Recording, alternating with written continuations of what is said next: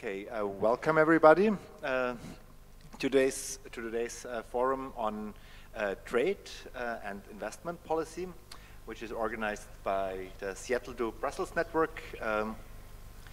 My name is Martin Konechny. I'm the coordinator of the Seattle to Brussels network, and I'm very pleased to have you all here to this forum here today, where we will discuss what is wrong with the current trade and investment regime, how it is shaping our world and reinforcing the power of big corporations.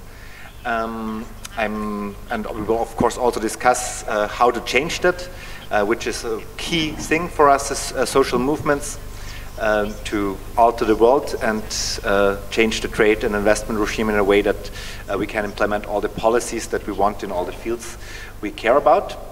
I'm very pleased to have here today from my side far right, but from your perspective obviously the far left, Luciana Giotto, who's working with TNI, the Transnational Institute. She's a professor for international political economy based in Argentina. She's also active with ATTAC Argentina, and she's also the coordinator of the Better Without Free Trade Agreement, Latin America Better Without Free Trade Agreement network, which fights bilateral and other free trade agreements in Latin America. To my right, I have Lucia Barcena, also from TNI, from the Transnational Institute, who specializes on research in the investor-state dispute settlement, and in particular on the Energy Charter Treaty, that we'll hear more about, and that is one of the key elements that blocks the energy transition that we so urgently need. And she has been also working on trade. She has been also working on trade and investment for many years before in Spain with Ecologistas en Acción, and leading the fight against TTIP and other free trade agreements that the EU tried but failed to implement. To my left, I welcome Nick Dearden. He's director of Global Justice Now, which is also the British chapter of ATTAC. He was also formerly with Warren Want, and is currently writing a book on pharmaceutical companies and how they exploit our health. And she's also been working quite a long time on trade and investment policies, and also helped us defeat the TTIP agreement. And not yet announced on the wall here, but also very pleased to have you here, Thomas Köller, who is active with the AG Welthandel and WTO within the German ATTAC network, and is currently focusing on the fight against CETA, the trade agreement between the EU and Canada that we still hope to stop. So welcome everybody. We'll now have a first round on the panel, and I would like to start with Nick to give us a little bit of an overview on why it is so important that we talk about trade and change the current trade regime.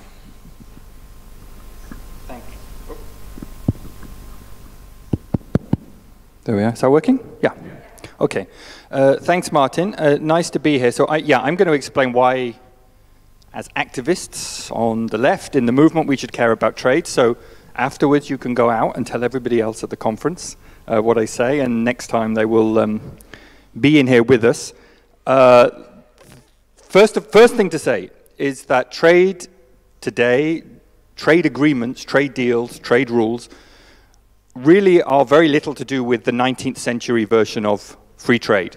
Right? So 100 years ago, we talked about free trade, and we were talking about lowering tariffs, lowering the taxes on international trade, essentially. Now, whatever you think about tariffs, it's really not very central to the trade system today. Tariffs are extremely low all around the world. So trade policy has become much, much bigger. Really, I like to say trade policy is for the most part the rules of the global economy. The rules of globalization are what we call trade policy today. And that's really happened particularly since the mid-1990s, since the creation of the World Trade Organization. You've come to see a form of trade rule that really embeds corporate power, embeds the power of capital right at its center. And so today, when we talk about trade rules, you can't talk about trade rules without talking about the power of capital and the power of corporations in the world, and the power of capital to do what it wants, when it wants, where it wants. And if that makes inequality in the world worse, if that makes poverty worse, so be it. You know, if that means burning the planet and shoving the cost onto other parts of the world, onto future generations, so be it. In the end, we're told, it will be good for all of us. Take your medicine, and you will end up with a better world. Now, the linchpin of this system really is the World Trade Organization, but actually, there are thousands of deals that are signed outside the World Trade Organization, trade and investment agreements that also carry the weight of international law. And that's really important because unlike all the stuff we care about, human rights laws, climate laws, whatever, trade and investment agreements are very enforceable. They're enforceable with sanctions at an international level, so they're really important. Now, I want to give you just 3 examples of what modern trade rules are about, 3 different perspectives of things that are included in modern trade deals, so you can begin to get an idea of just how far into society that they reach. So first one is regulation. Modern trade deals are far more about regulation than they are about tariffs. You see, if I'm trying to export something to you, the fact that you have different regulations from me is a big hassle, right? It's going to cost me money, and I don't want that. They're a pain. So the best thing is if we try to harmonize regulations between our countries. But of course, harmonizing tends to mean lowering, forcing down to the lowest standard of the partners who are doing the agreement. And of course, the problem for all of us is that regulations weren't invented to make the lives of exporters difficult. They were invented for all sorts of other reasons that we campaigned and we thought were important. So protecting our food standards, protecting animal welfare, protecting our health services, making our medicines safe, and on and on and on. All the regulations that we all campaign for and try and promote. The idea that these should just be kind of traded away in an international trade negotiation is really quite obscene. And I think people in Europe particularly saw this with TTIP, where we all came to understand what chlorine chickens were. This way that Americans produce chickens with chlorine-type wash, which basically means the chickens can be kept in really atrocious conditions. But under a trade deal between the European Union and the United States, the idea was that you effectively say, well, you're more or less producing to our standard, so those chickens can be imported for the first time into European markets. And of course, what effect will that have, even if the trade agreement itself does not say we are allowed in Europe to produce chickens this way? Over time, our farmers have no choice but to say, I must be able to produce to a lower standard, or I can't compete with these imports. And in that way, you create this kind of race to the bottom. Now, chlorine chickens is just one example. There's so many different regulations that can be affected by trade deals. And I think the fact for us as Democrats that you can do all of this behind closed doors in a secret negotiation and inflict it on society without a democratic debate is particularly pernicious. And I think one of the reasons that we managed to, in the end, kick out TTIP. Second example, intellectual property. I've been working for the last 2.5 years on COVID vaccines. COVID vaccines were very unequally distributed around the world. While we in Europe were getting our 3rd or 4th doses, many countries didn't even have enough for the first dose for their health workers, never mind anyone else. Terrible inequality. And at the heart of that inequality was not just that rich countries were hoarding vaccines, they were, but there was another problem, which is that we weren't producing enough for everybody in the world. And we weren't producing enough because the knowledge, the recipes, the right to produce, the intellectual property behind those medicines was in the hands of 5 corporations. Right, so the head of Pfizer, the head of Moderna were able to decide who produces, how many are produced, who gets to buy, and at what price.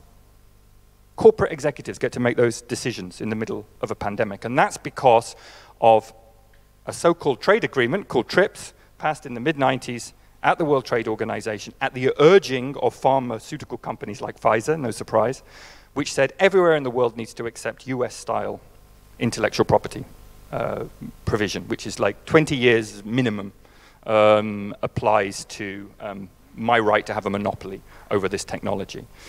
Now, this massively changed the way trade works, because for developing world countries, right, the main benefit of trade was often, I get to see what you've made and copy it.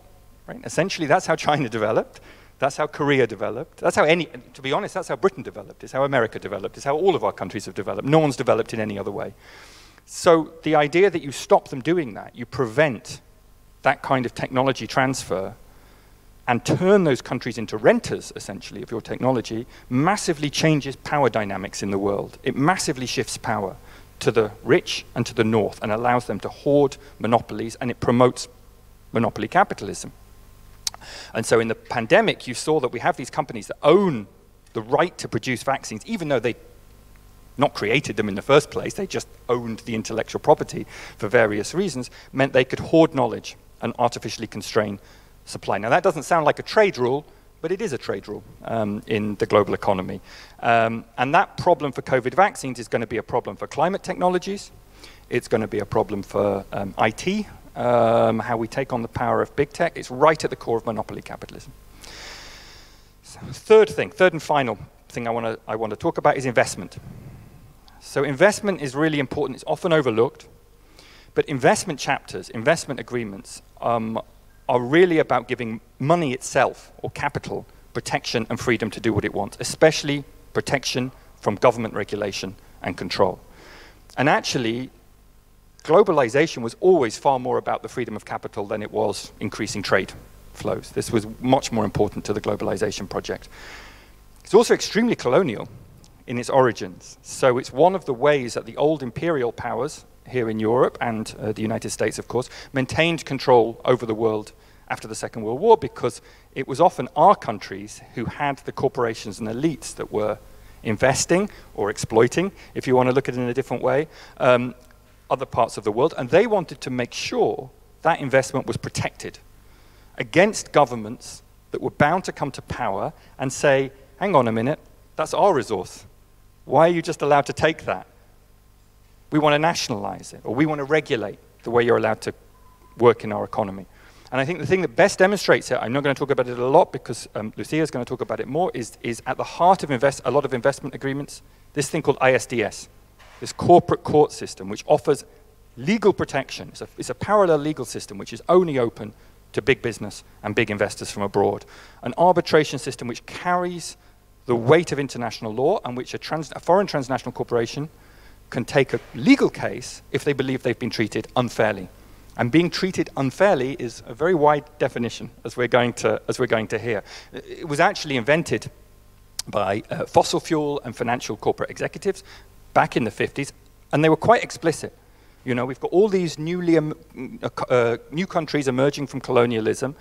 How are we going to protect what we've been extracting through imperialism when those countries are free?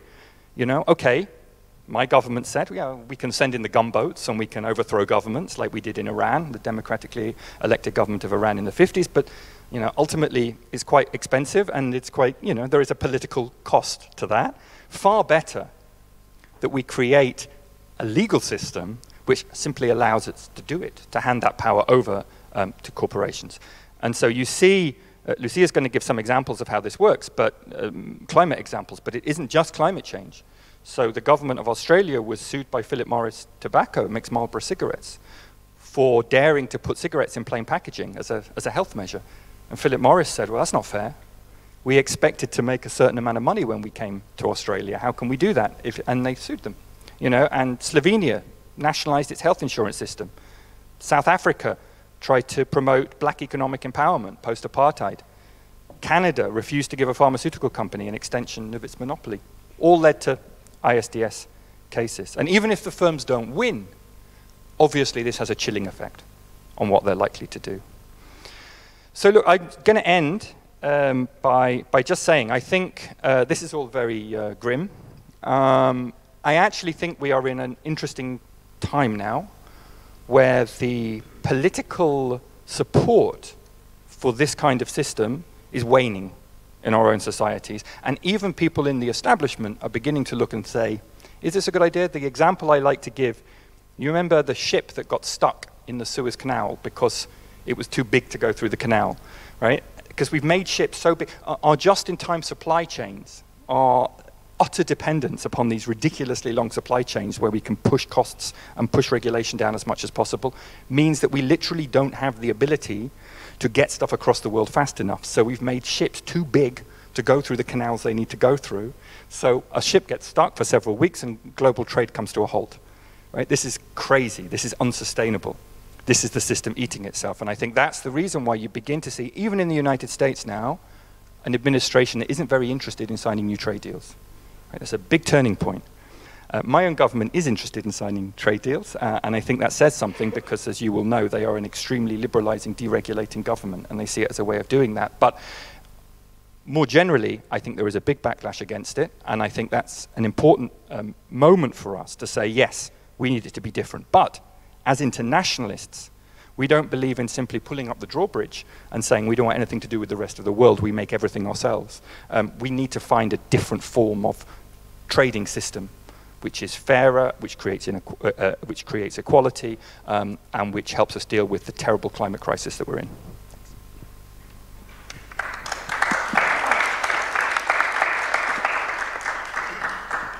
Thank you so much, Nick. Yeah, now you already talked about ISDS and how it hinders our governments from taking the action it should take. Lucia, can you tell us a little bit about how this plays out in the field of climate, in particular with the so-called Energy Charter Treaty? Yeah. Okay. Yeah. So indeed, I'm going to talk a bit more into detail into one specific agreement, which is the Energy Charter Treaty. I don't know if any of you have heard of this or it sounds a bit familiar. I see some hands that are saying yes. So, so yeah, I mean, the name of the forum is trade, but trade is so big that it's about like very many things, as Nick was saying. But in TNI, in my institute, we have specialized a bit more into ISDS, which is everything that has to do with investment protection. And in fact, I can say that I think this has given us the good opportunity to emphasize in one specific mechanism that corporations use in this free trade agreement to show the horrors of the system, no? So it has been very helpful and very useful to, to concentrate into this specific mechanisms, although trade is much broader than what we're going to be talking about today. So the Energy Charter Treaty is in fact not a new agreement. It's actually an agreement that was designed in the 90s and signed in the 91. Some countries joined in a bit later, so I will steal the drawing of Luciana. But you see in that ladder, it would fit into the first level of the ladder, no? So it was signed in the 90s when it was like a moment of proliferation of bilateral investment treaties. After the failure of the WTO agreement, there was a new strategy so we failed in the WTO, but we still need these agreements to, be able to make a free market for our corporations to invest in a safe spaces for them. So then they started to design and create many bilateral investment agreements, but in the 90s, there was an explosion of agreements. And not only bilateral investment treaties, which is between two countries, but also multi-party or multilateral agreements, the first one being NAFTA, which is the one between the USA, Canada, and Mexico. But then the ACT was also designed in that moment, which was signed, well, now it has like 53 member parties. So it's actually one of the biggest multilateral agreements, and the specificity of this treaty is that it's energy specific related. So it really is the only agreement that talks about how to design rules on energy specific investments. No, and we're gonna go a bit more into detail later what that means. So as I said, it's the only multilateral agreement on energy. And yes, it was designed in the 90s when it was a moment of the fall of the Berlin Wall. No, so the former Soviet countries were now independent. Like it was not the same blocks anymore. So the EU had to somehow make sure that their investments were still going to be safe in these countries, and that they would also have like flow of gas and carbon and everything coming from ex-former Soviet countries. So that was a bit like the motive of doing this, But in fact, who was in the negotiation tables were not only politicians, but they're also like energy companies, and especially European companies. So Shell, Exxon, were part of the negotiations of the content of the treaty. So of course, what they were looking for was to design a contract, a private contract that countries would join, and that had a lot of benefits for them. So it was really, you can say it's a treaty designed for and by big energy corporations and transnational corporations specifically, no? So 30 years later, after the signing of the agreement, we start seeing the first cases of ISDS. And this is a bit how we got to work into the ECT, because we have been following ISDS in different agreements and in different cases, but then we started seeing like there was like many cases coming in only from one specific agreement. And many of these cases were related to were initiated by fossil fuel companies, no? So then we started to look a bit more into depth in what is this agreement, and you know, like why did we sign this agreement, and why have we never heard about this agreement before? So 30 years later, we come to realize that this is one of the most obsolete treaties, like all these old treaties that we actually have today, which is actually in contradiction right now with the newest law investment reforms by the EU. So the new agreements cannot contain things that this agreement has, no? And not only that, but you know, like it was an agreement which was sponsored by the EU very much, no? Like a EU-specific agreement, but now we see that there's like a boomerang effect, because the treaty is now, you know, like many of these lawsuits are coming from European countries against other European countries, no? So this is like something that I'm sure that when they signed this agreement, they didn't expect this effect to happen. But this can happen because the rules are so broad and so vague that nobody can predict what can actually happen when you sign this type of agreement, right? So it's like, as I said, it's like a private contract that you have, no? With, between the different countries, with the difference that you cannot renegotiate anything that's in the contract. But once you sign it, you are like giving like a free check to whichever investor or investment comes from any of these 53 parties that are part of the agreement, no? So imagine like instead of you negotiating like in a bilateral way with a country and saying like, okay, I will allow investments to come from your country, but only in these conditions. So you cannot put any condition anymore because you have actually signed away everything, no? So this treaty has many rules to protect investments.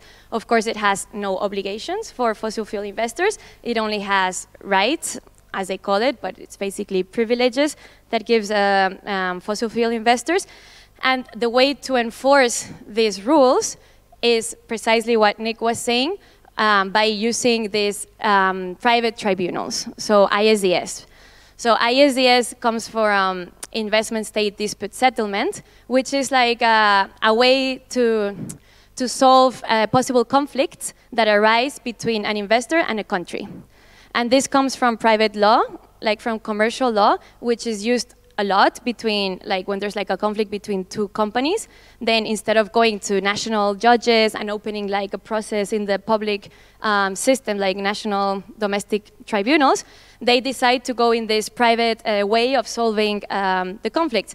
But you can say that's okay if it's about two companies because they're using their money, like it's two private companies solving however they want their issues. But then they kind of like export that idea for state and investors. So then it's like using the same system, but not only between private companies, but between a state, so that's all of our money, and a private company. And not only all of our money, because the way to compensate the company is always monetary, but not only it's our money, but it's also getting more and more into public interest issues.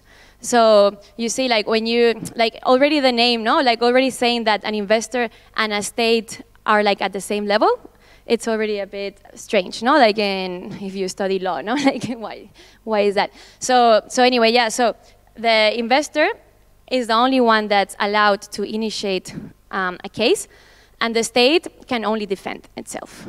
And in most cases, we have been investigating since a long time in TNI, we come to realize that this type of tribunals are completely biased.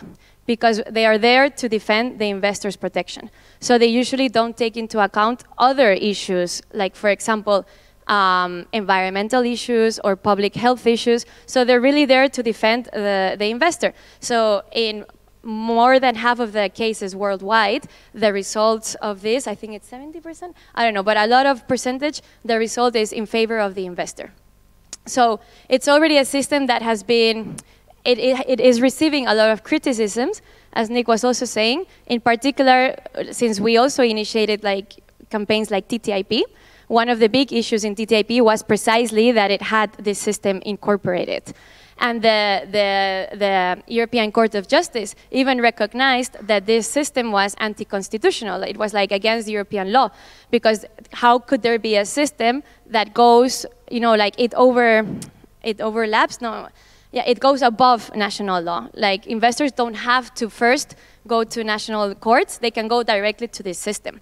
So you have all these issues, no? Like they can go directly to this system. Usually the arbitrators, who are the judges who decide, are completely biased in favor of the investor. And it's completely unpredictable because it's case-by-case law, so you have no idea what kind of jurisdiction they're using. It's exit rules, and it's very hard to know what the interpretation is going to be by the arbitrators. So you have like, yeah, like this system, which right now it makes no sense. And I mean, this is of course debatable, but this system was invented in the 60s, no? When there was like a decolonization of many countries, and of course Western capital said, oh yes, they can decolonize, but we have to make sure that our investments are going to be protected. So they invented this system to make sure that their investments would always be protected. But then that logic is now applying also to European countries and everything, no? So in the way, and when we, sorry, I'm already late, but when we dispute these topics, you always get like a reply of like saying from investors, like they say, yeah, but we need to have a system that protects our investments. So then it's like, what, so is our national tribunals not fair enough for you, that you have to use like a special treatment in these investment courts? So anyway, so this system has been disputed and criticized by academics, lawyers, etc. But the system is still in the Energy Charter Treaty, and even though the treaty has been undergoing a renegotiation or a modernization, this system has not been touched at all. So the final version of the new text of the ECT still keeps ISDS. So that's a big problem. And anyway, so right now, the Energy Charter Treaty is the investment treaty that has most ISDS cases, only through this one treaty, so it's 143 cases to now, and most of them are related to decarbonization policies. And that's what we're seeing now with a very worrisome eye, right? But there could be many more cases, because a recent study by Investigate Europe, which is like an independent journalist group, they discovered that, they put some numbers out saying that only in Europe there are around 345 billion euros of fossil fuel infrastructure that are protected under the Energy Charter Treaty. So that means that we could potentially face billions and billions of new lawsuits if we continue to be inside this agreement. And one of the cases, just to give you an example of what cases we're talking about, is Uniper and RWE, which are German companies, that sued the Netherlands because the Netherlands passed a law that said that they would stop using electricity that comes from, they would start decarbonizing their electricity system in 2030. So then RWE and Uniper said that that regulation was going against their private investments, because they would not have as much benefits as they would have if that regulation was not there, no? So they sued the Netherlands. Although, I don't know if you've heard this news, but Uniper, which was bailed out by the German government, put as one part of the conditions that they would have to drop the case, no? But that's like an anecdotal example that happened, but it doesn't mean that it's going to happen in all the other cases. There's another case by Rockhopper, which is a British company that sued Italy after Italy retired the license of exploration, like mining exploration, in the sea, in the Adriatic Sea. So what I want to raise here, the point is that we're going to be seeing more and more of these cases, the more regulations there are going to be that are going to go against fossil fuel usage, no, or companies or investors, which is where we have to go as, as if we want to keep the 1.5 degrees. So there's going to be a clash and conflict on like climate-friendly policies and investment agreements. And the Energy Charter Treaty is going to be the harshest one, especially for European countries, because they're the ones that are being more sued up to now. So as I said, and I'm going to finish with this, the ECT went through a modernization process because, of course, they realized that they couldn't keep this agreement as it was 30 years ago. Like, we've been having so many advancements in so many other agreements, but the ECT hasn't changed a comma. So they decided to open a process and to renegotiate and modernize parts of the treaty. And we just there's some campaigners here that can explain more, but we just had like the text in August, so this August, so we're still in August. So like basically some weeks ago, we had like the final text of the modernized treaty, and we already knew that it wasn't going to be the best outcome because ISDS was still there.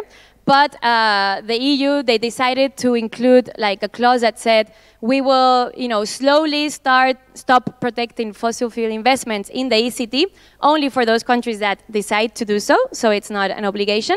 It's a flexible proposal. And it will start in 10 years. So 10 more years of protecting fossil fuels.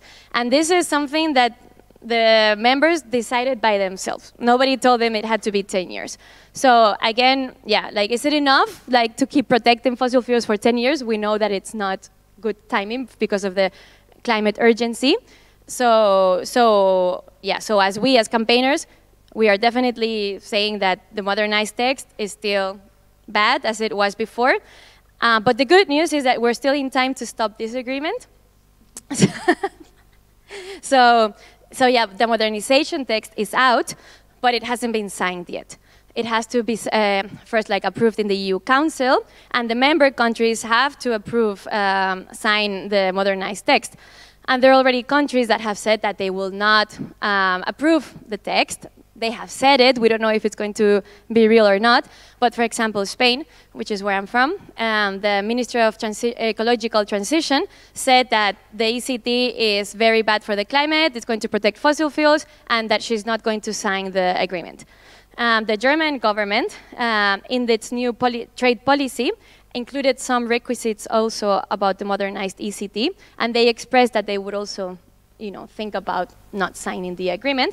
And the Netherlands also approved a motion in the parliament saying that they would also not sign the modernized agreement.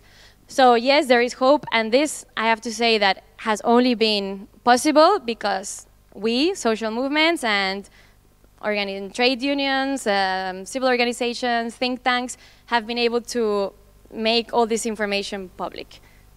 Remember, like, Susan George used to tell this story, like, to kill the TTIP, you had to be like a vampire, no? Like, when you shed light to it, then it would die, no? And that's a bit like how these negotiations go, because they're all so secretly that nobody knows anything about them. So it's when we start campaigning and showing the horrors about it, is that people start rethinking, and also politicians, because most of the times they have no idea what they're doing.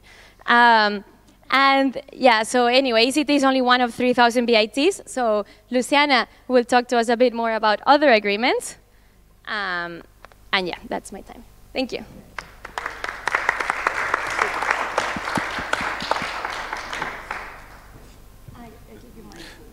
You've got your own microphone, and yeah, now Luciana will tell us a bit more about, in particular, the North-South relations, the relations between the EU and South America, and yeah, how they are problematic. Okay, this is working, yes, okay. Hello, good afternoon. Welcome to our trade forum. It's interesting. I was looking at. I will start somewhere else first. Then I will go to that point. I was thinking that it's good that you're here. I'm happy you're here, but it's like it's very few of us, right, for the trade forum. And I was thinking that it's interesting that we keep putting the trade issues as trade issues. Nick already started with that, saying trade is not about trade, actually. So what are we talking about now? All the things that go beyond the borders of the state, and that corporations are very eager to guarantee in all these agreements because they guarantee their gain. So this is trade about. So it should be many more of us discussing trade, because trade has to do with every day, and that's why we put on the blackboard, like in school. It's a very small diagram to show how these trade agreements have been evolving these past 25 years. How? Lucia talked about the ECT, so the Energy Charter Treaty. We can do that? That's good. Okay, I like this. Lucia talked about the Energy Charter Treaty. We placed at the same moment the NAFTA, the North American Free Trade Agreement. We placed the BITs, the Bilateral Investment Treaties, and the ECT in the 90s. So that is like what United States said at that time. Well, we're generating the new law for all the globe, right? With this, after the end of the Soviet Union, now this is how international trade would look like. We will have the WTO here also in the first step, but it's not an agreement, it's much more than that. So we have that. Then we have like a second step. The ALCA, the Free Trade Area of the Americas, FTAA, was a second stage. Why? Because if we compare the text, yes, some nerds like us do that. We actually read the text. We have to read the text. So when we read the text, we see how they start getting more complex and start including more different issues that there were not in NAFTA.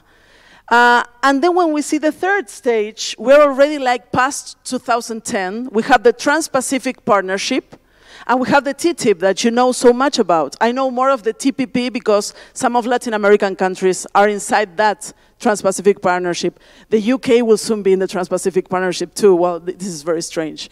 I thought I had studied geography and I didn't see the UK on the Pacific, but who knows? Maybe it just moved. It could be it's an island after all. Who knows? So why? What do we have in the TPP and the TTIP besides too many P's and T's?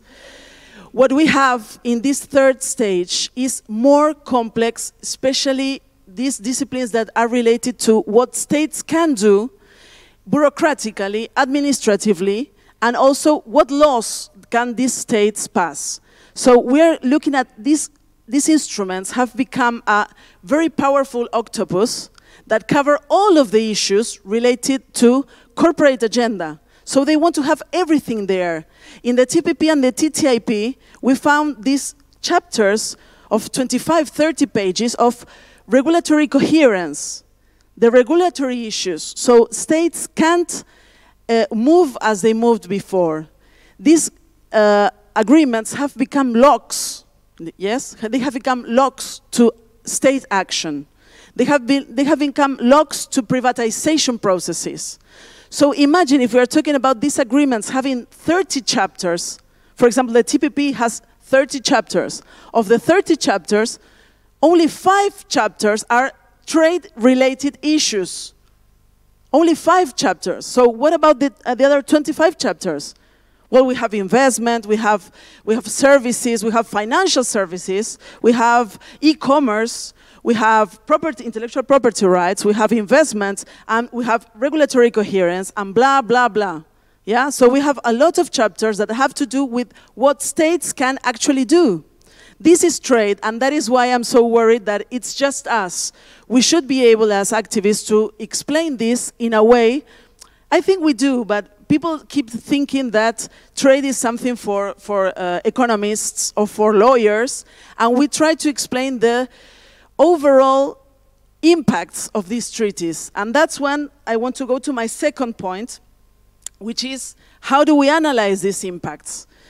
First, if we see at NAFTA time, yeah, we go to NAFTA time, 1993, they were negotiating, 1994, it started working, so it entered into force. January the 1st, 1994, the day the Zapatistas went out of the jungle and said, "Shabasta." They were talking to that also, huh? They were resisting already to that. But if we see the text and we see the activists in Mexico, in Canada, in the US, they didn't really know what would happen, right? Because the text was there, they could imagine the impacts, but we still didn't know, this was new. But now we have almost 30 years, we have plus 25 years of impacts that we can analyze. So we should be analyzing those impacts. We have been doing that in Latin America. We have been doing that and we still have a long way to go for you to know. We are still trying to gather more brains to analyze this because we need the technical knowledge in order to analyze economical impacts, in order to analyze how laws have changed because of the FTAs. And also you can say, well, but why did the countries sign these agreements? I mean, didn't they know? Were they traitors? Were they selling the country? What were they doing? What were they thinking about? Well, in the case of Latin America, there were mainly two things that I can bring as two possible explanations. One is that Latin American countries were, and still are, like Argentina itself, in big debt crisis. So if we see how the negotiations of the bilateral investment treaties were done in 1991, 1992, 93, 94, for example, when massively all Latin American countries entered into the investment treaties, there was a lot of pressure for example, we have that in documents from the pressure from the German government, for example, to pay the debt Argentina had at that moment, 1991, with some of the hedge funds like Hermes, the group Hermes, in Germany. So we see that there is a connection, a very strong connection between the debt crisis in Latin America and the signing of these bids. But also a second point, there were a lot of promises made associated with that. What still strikes me is that we see today the negotiators doing exactly the same promises that they did 30 years ago, and people buy it. I mean, people in general, but also like small and medium enterprises. I mean, you should know exactly how it has impacted in Colombia, how this has impacted in Peru, in Chile, how the trade agreements have impacted industrial mechanisms in each country, so you can know the impacts on your own country too. Some of these promises, what were the promises? For example, increase of employment. So we had Salinas de Gortari, the president of Mexico, signing the NAFTA, and he said this phrase. He said, with this agreement, my fellow Mexicans won't have to migrate to the US anymore. I'm quoting 1993. Yeah, we saw that, right? We saw that happening with NAFTA. Yeah, NAFTA made magic there.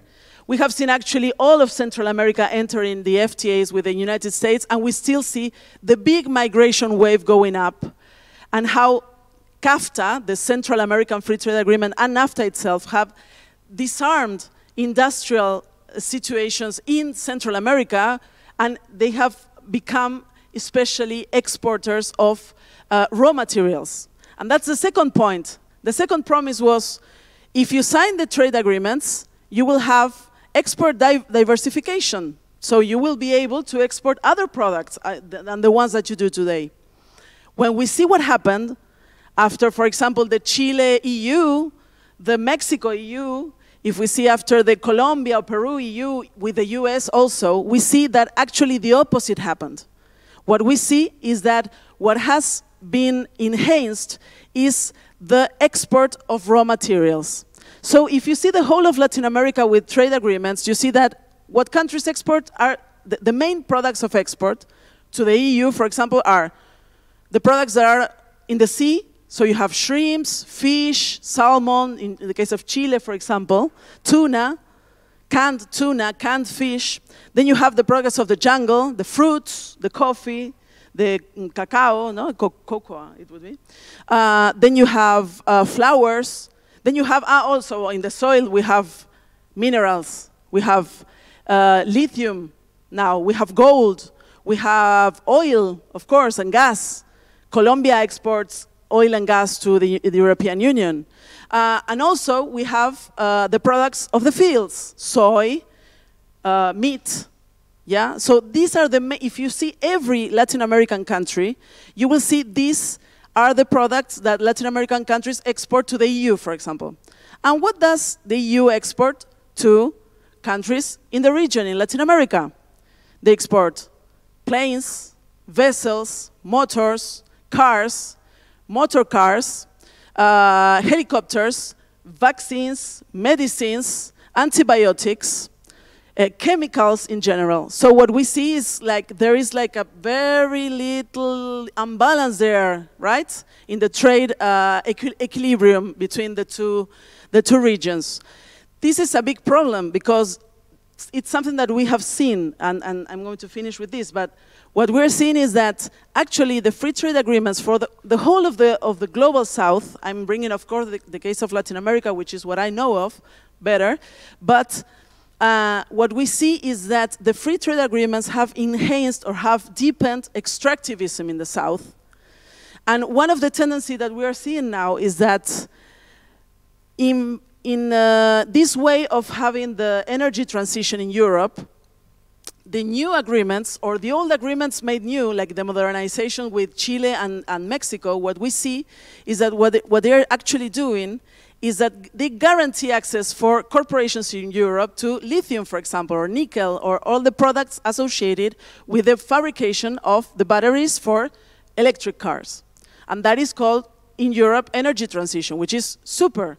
But the thing is that the European Union is using the trade mechanism.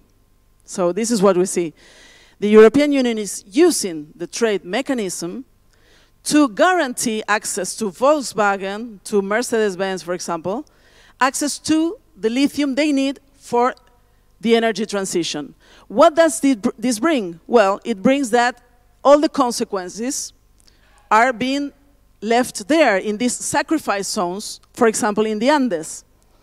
And so, can we talk about, and this is a question, I think I have the answer, but this is a question we have to make. Can we talk about a new Green Deal? Can we talk about energy transition with free trade agreements?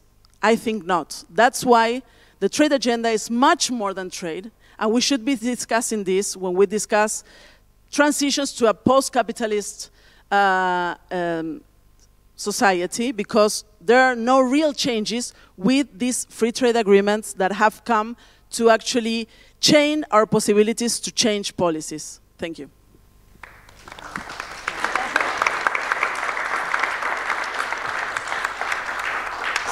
Thank you so much, Luciana. And now, Thomas, please tell us what's at stake with CETA at the moment and why is it so important still? Ich glaube, nur in den Mund halten, dann probier mal. Hallo, hallo.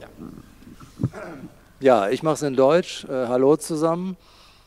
Vielen Dank auch für die bisherigen Vorträge. Es war im Grunde, also ich bin froh, dass das hier so betont wurde, dass es in der Handelspolitik natürlich um viel mehr als um Handel geht. Im Grunde waren es tolle Vorträge über das, was wir in der AG Welthandel und WTO bei ATTAC hier in Deutschland, womit wir uns beschäftigen.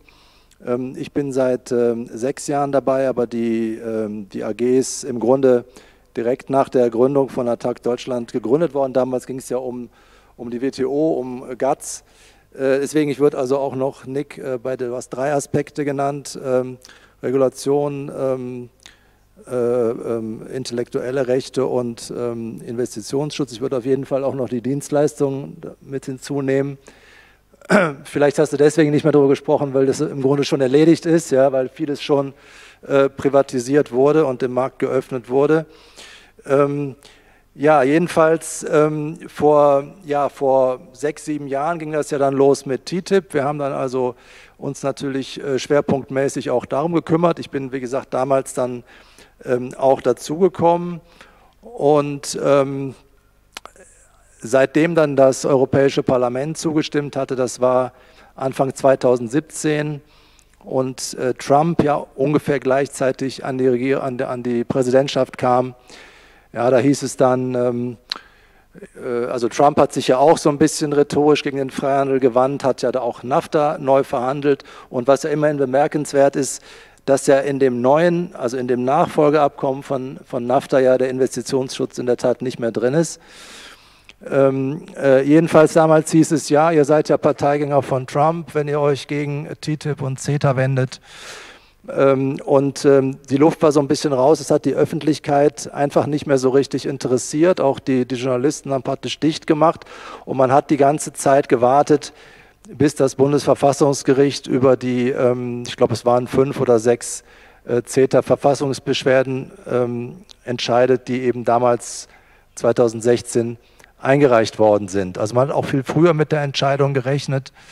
Sie ist dann jetzt erst im Februar oder März diesen Jahres gekommen. Ja, also so lange hat das Thema praktisch geschlafen und auch die Politik hat gesagt, gut, wir warten es jetzt erstmal ab. Also ich meine jetzt die deutsche Politik, denn CETA ist ja ein gemischtes EU-Freihandelsabkommen, wo auch die Parlamente der EU-Mitgliedstaaten an der Ratifizierung teilnehmen. Bei den Nachfolgeabkommen hat man das ja dann anders gemacht, die hat man dann als reine Handelsabkommen deklariert, um sie praktisch ohne die nationalen Parlamente beschließen zu können. So, jedenfalls war jetzt also das Urteil des Bundesverfassungsgerichts der Startschuss dafür, dass CETA jetzt hier wieder in Deutschland auf die Agenda kam. Die CDU hat, glaube ich, sechsmal, da muss dann so ein Zustimmungsgesetz formuliert werden, das wird dann ins Parlament eingebracht und die CDU hat also eins formuliert und hat das, glaube ich, 6-mal inzwischen schon in den Bundestag eingebracht.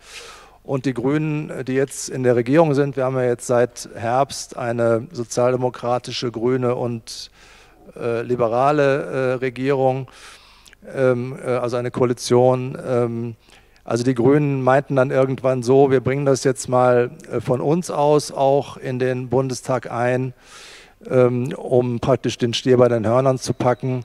Und wir wollen aber noch was erreichen. Wir wollen diesen Investitionsschutz, worüber Lucia und ja vor allem Lucia geredet hat. Wir wollen den entschärfen, also der ist in CETA sowieso schon ein bisschen entschärft, das ist allerdings mehr Kosmetik als wirklich eine substanzielle Änderung. Aber die Grünen haben nun gesagt, wir werden also am Ende nur zustimmen, wenn Erklärungen verabschiedet werden, die diesen Investitionsschutz entschärfen. Also die Formulierung ist, er soll nicht missbraucht werden können. Also dieses Verbot, dass Investoren nicht fair behandelt werden und so, ja, das ist ja das Problem, dass man das eben sehr weit auslegen kann.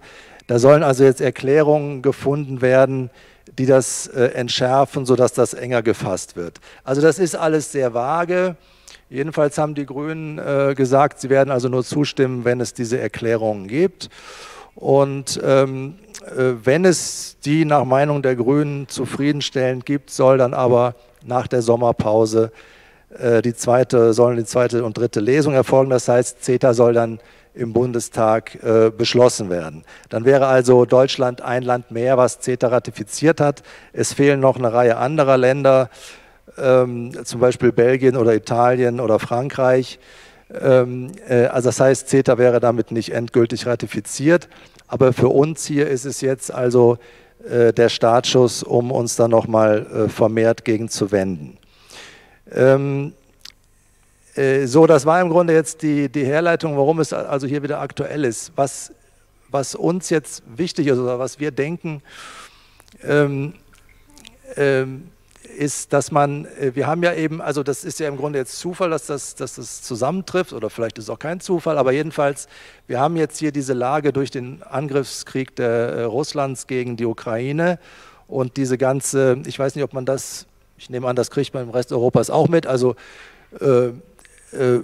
Putin dreht ja jetzt immer mehr den Gashahn zu oder jedenfalls müssen wir uns hier fragen und es wird unsicher, ob wir im Winter genug Gas haben, um unsere Wohnung zu heizen zum Beispiel. Also ich habe auch eine Gasheizung zu Hause.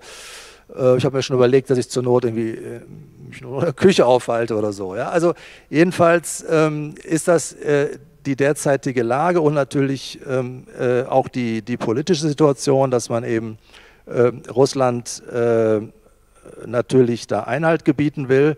Und in dieser Situation ist das Argument jetzt, und ich denke auch so die Sichtweise vieler, Mensch, lass mich in Ruhe mit den ganzen Problemen, die es bei CETA gibt. Wir müssen jetzt mit den Kanadiern hier zusammenarbeiten. Das sind doch unsere guten Freunde und die sind doch also tadellos demokratisch. Und also wenn wir mit denen jetzt nicht kooperieren können, mit wem dann sonst? Ja, also unser grüner Wirtschaftsminister ist ja sogar nach Katar gefahren und hat da also Verträge abgeschlossen zur Lieferung von Gas. Und dann muss das also mit Kanada doch erst recht gehen.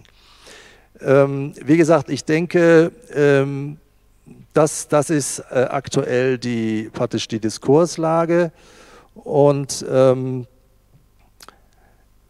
ich weiß nun zufällig, oder ja, also ich weiß nicht, ob jemand also ich wusste nun zufällig, es gibt diese Umweltorganisation hier in Deutschland, Urgewalt nennen die sich, die haben sich einen Namen gemacht damit, dass sie aufzeigen, welche Unternehmen wie in fossile Energien investieren, damit jene Anleger, die dann also sich nachhaltig ausrichten wollen, ihre Finger von diesen Investitionen in diesen Unternehmen lassen. Ja, das ist die Idee, der fossilen Energie praktisch einfach die Finanzierungsgrundlage zu entziehen.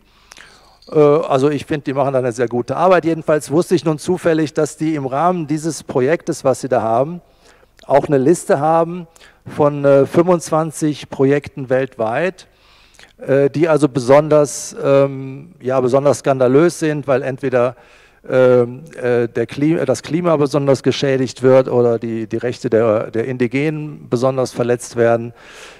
Also so verschiedene Kategorien. Ja. Und von diesen 25 Projekten weltweit liegen also 5 in Kanada.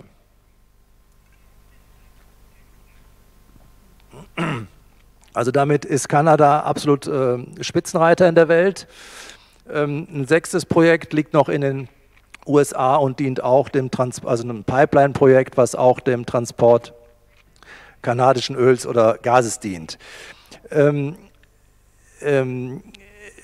Deswegen, ich denke, was man derzeit machen sollte, ist wirklich auf diesen Widerspruch hinzuweisen, also einmal dieses Narrativ so ein bisschen zu erschüttern, dass Kanada so ein wahnsinnig unproblematischer Partner wäre, zumal auch bei allen diesen Projekten die Rechte der Indigenen also regelmäßig einfach links liegen gelassen werden. Das eine ist eben, ob man kurzfristig Krisenpolitik betreibt. Das kann man sicherlich verstehen, dass man das in der jetzigen Situation macht, weil es wirklich unsicher ist, wo das Gas eventuell herkommt im Winter.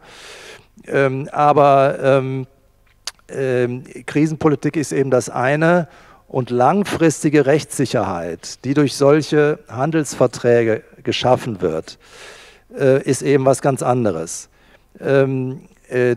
Das eine ist eben dieser Investitionsschutz, von dem wir gehört haben. Ja, da ist es ganz klar, das ist über Jahrzehnte hinaus, weil es ja auch diese Klauseln gibt, dass das dann noch 20 Jahre weiter in Kraft bleibt, wenn man das kündigt und so weiter. Also da wird über Jahrzehnte hinaus werden diese Investitionen abgesichert und es geht aber auch schon im Grunde los. Im Moment wird CETA ja schon vorläufig angewendet, das heißt, es ist eigentlich schon in Kraft, bis auf eben vor allem diesen Investitionsschutz und auch die normalen Liberalisierungsverpflichtungen, ja, dass man eben die Waren einfach eben reinlassen muss, auch die hindern natürlich die Politik schon daran, zu sagen, naja, okay, jetzt haben wir den Winter überstanden und jetzt wollen wir vielleicht das kanadische Teersandöl doch nicht mehr haben. Also allein dieses kanadische Teersandöl, wo einige sicherlich schon mal von gehört haben, das ist also eine Fläche größer als England. Da stand eigentlich Urwald und zwar ist das so ein besonderer Urwald, weil das ja also nördliche Breiten sind. Dieser Urwald hat doppelt so viel CO2 gespeichert, wie das der tropische Regenwald tut. Und ja, wie gesagt, eine Fläche größer als England. Und um also an dieses Öl zu kommen, was praktisch, ja, was in diesem Teersand steckt, ja, der Teersand liegt unter den Bäumen. Das heißt, man muss die Bäume erstmal abrasieren. Das heißt, das ganze CO2, was in diesen Bäumen gespeichert war, ist schon mal in die Atmosphäre freigesetzt worden. Dann ist es so, wenn man alleine das Teersandöl, was man da aus dem Boden holen möchte, wenn man das alles wie geplant verbrennt, dann ist allein durch dieses Verbrennen schon so viel CO2 freigesetzt, dass das globale Klima, dass die globale Temperatur um 0,4 Grad ansteigt.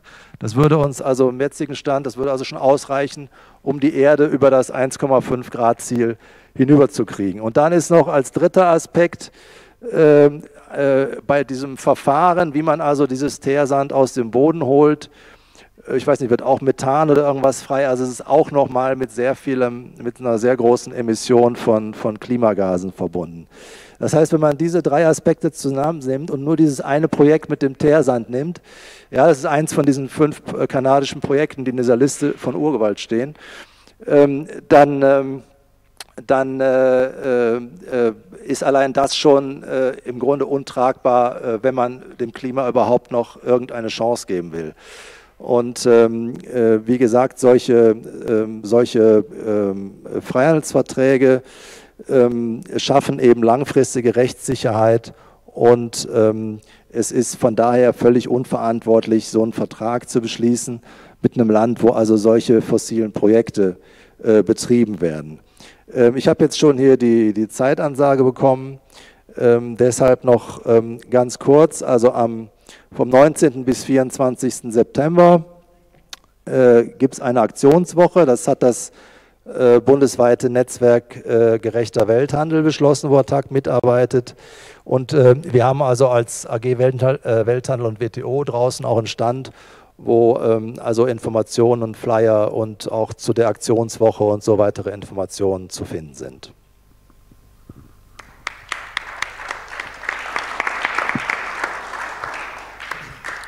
Thank you so much, Thomas.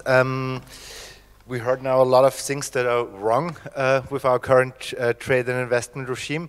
And before I want to pass the floor to you in the audience to ask questions, make short statements, I just wanted to hear from the people on the panel very briefly, like what is the alternative to the way we're doing trade policy nowadays, and what are the victories and successes that we already have won in the last years? I think there's quite a bit we can account for and quite a bit we need to still fight for. And yeah, I would ask Nick to start. Okay, so almost what we want, I think, is kind of the opposite in some ways of what these trade agreements do. I think we want international cooperation that will allow us to deal with climate change, that will allow us to build decent public services, that will encourage us to learn how to regulate capital and regulate corporations and regulate investment so it works in the public interest. And I don't think that's actually as, you know, utopian as it might sound. I mean, if you look at the creation of the current global trade system after the Second World War, the idea behind it was, sure, lower tariffs because we think that will probably help forge full employment and prevent unemployment, and we think it will probably help development, and if it does, do it, and if it doesn't, don't do it, you know. And there were lots of exceptions, lots of carve-outs, and that, like, you know, that was the trade system that existed from the end of the Second World War through to the 1980s, really. Now, I'm not saying that was perfect, but it's interesting that even within modern capitalism, there has been a very different way to do trade. I think the other thing you need to look at is probably what Luciana talked about a little bit, that the terms of trade in basic goods is still stacked against the majority of the world, in that, you know, they sell us raw materials and metals, and we sell them expensive processed stuff and increasingly services. I don't see how any country is going to be able to develop from that relationship. Like, you're never going to get rich selling more avocados.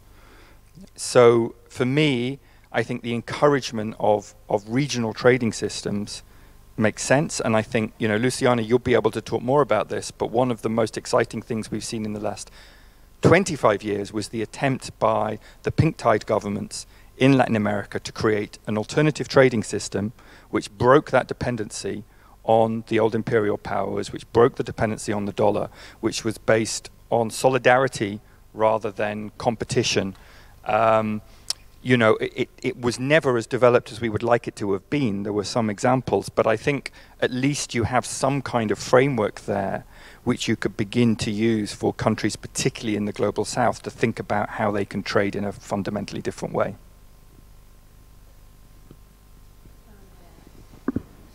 So this is a question we always get asked. And yeah, I mean, we don't have like alternatives.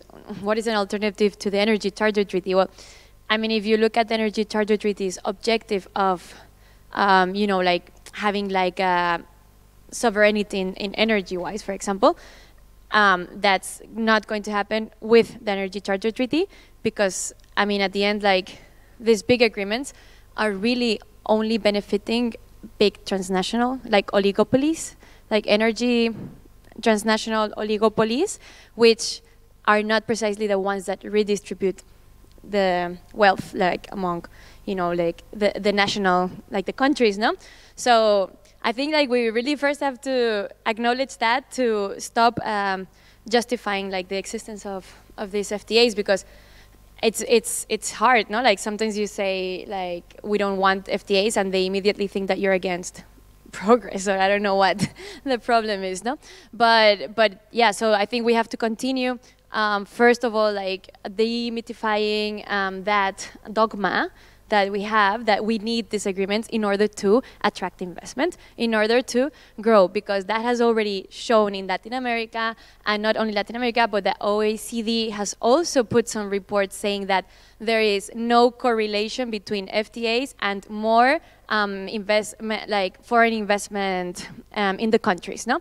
So if that's like the nature of these agreements, and that's not even happening, then why do we still need these agreements, and who is actually benefiting from all this industry? So yeah, so this idea of like, yeah, like, you know, at the end it's actually going against us as citizens, especially in energy, because it's, you know, it's benefiting these big transnational corporations who are only getting richer and richer. We saw that since all of us are going like through the major crisis of oil prices, etc., the oil companies are getting richer and richer. So it's benefiting this type of companies. They're not redistributing the wealth, plus they are eliminating competition, because, you know, like for smaller national investors who invest in energy, it's harder to compete in the energy sector if they are not, you know, if they don't have like these treaties that protect them, for example, no? So yeah, so an alternative specifically for the ECT, it's not an ECT, so it's actually investing more in like infrastructure, no, like national infrastructure. If you want to do an energy transition, we know that a sustainable energy transition is not about having big companies again monopolizing the system. So we don't need to, you know, like change the matrix. We need to change the matrix of going to more renewable energy, but we also need to change the suppliers. So they cannot still be the same companies who will lead us to this energy transition. And especially renewable energies, it's all about decentralizing the system. So we really need to, you know, like invest into smaller projects of renewables. Yes, we do need a lot of investment. We know we do need money, but that's not necessarily attracted by the ECT, but by having, as I said, no, like infrastructure, or for example, sometimes like local policies, national laws that actually, you know, incentivize investors to get into the renewable sector. So that's what we would have to invest in, and not in these FTAs. And also it's important to acknowledge that all these ISDS cases that we have been saying are costing millions and millions of euros and state resources that are diverting that money that could otherwise be spent for an energy transition, no? So we don't have time now to speak about who is actually benefiting from this, but I can tell you that it's not us, and it's not like the energy transition that we want. But at the same time, and you know, there's no like we do work also like in having like mechanisms to control corporations. For example, like like the binding treaty or human rights due diligence, like to be able to, you know, also bring access to justice to those communities that have been, that have suffered a violation by a transnational corporation. So it's like a, you know, like at the same time that we see that investment law is getting more and more sophisticated with all these agreements that we are seeing, human rights, international law is emptying in content, no? So there's like a complete imbalance there on how we are advancing in this, having like binding regulations, special tribunals for corporations to use, but at the same time, in human rights, we have absolutely no advancements. So we also have, as an alternative, we work also for having like more binding regulations for transnational corporations when it comes to environmental or human rights violations, but that's going not in the best way possible. So yeah, we don't have time to talk more about that, but if you go into our website, you can find a lot of information. The alternative is go to our website. In my case, I will say that this is something we have been discussing a lot among the Latin American organizations, always the alternatives, try to understand what alternatives. But first, what we want and what we don't want. No more FTAs. First of all, no more FTAs. None of them. Because all of them are awful. I mean, you cannot put more makeup to it to make it better. You cannot add a chapter on gender and trade, as they have done.